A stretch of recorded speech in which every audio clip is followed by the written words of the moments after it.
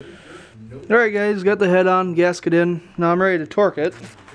Now I'll show you guys how we find torque spec on the Briggs engine. Now we know our model number is a 243431.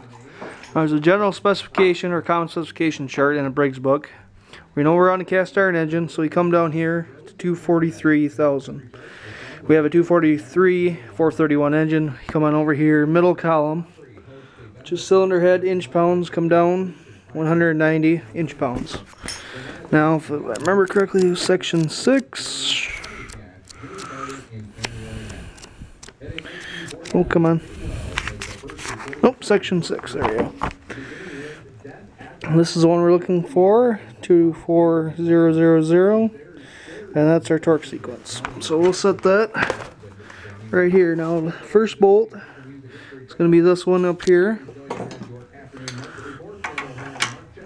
Bring that to 190. Actually, I like to do a two-step sequence. First, I bring them up to 150 all the way around. Number 2 is cross the head over here. Sorry if I'm not showing you guys real well here, but hard to shoot the camera and pay attention all at once. Bring that up to 150. Okay, and then we'll just continue all the way around the engine doing that until we get it all to 150, and then I'll bring it up to 190. Then the head will be torqued.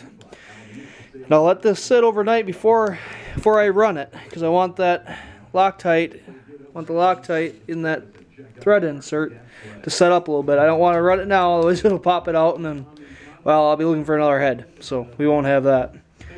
Technically, I probably should bring it down to the house where it's warmer, let it sit overnight, but it should be fine.